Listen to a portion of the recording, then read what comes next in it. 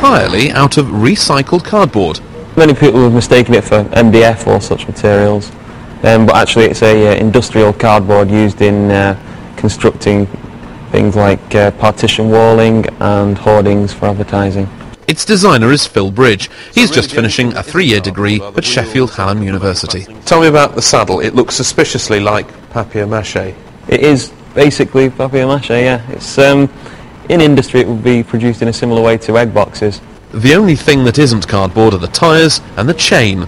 The idea is to make something so cheap everybody could have one, and it wouldn't be worth stealing. How much would it cost to build one? At the moment it's been calculated that it would cost approximately £15 for the entire bike. How many times have you been asked the question about it getting wet in the rain? I have no idea. Far too many to count now. Does it get wet in the rain? It does get wet, yes, but that isn't a problem.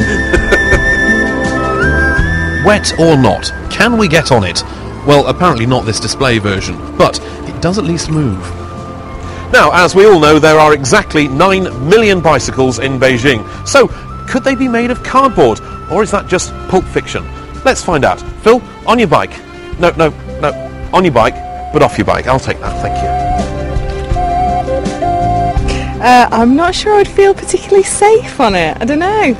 I want to swap your bicycle for this cardboard bicycle. Can I just take this one and leave you with this one? How would you feel about that? No, it's alright. What's its main selling point to you, do you think?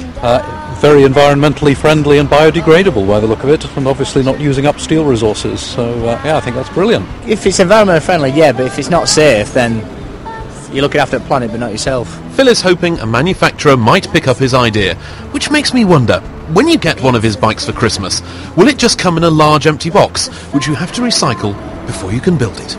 Tom Ingle, BBC Look North, Sheffield.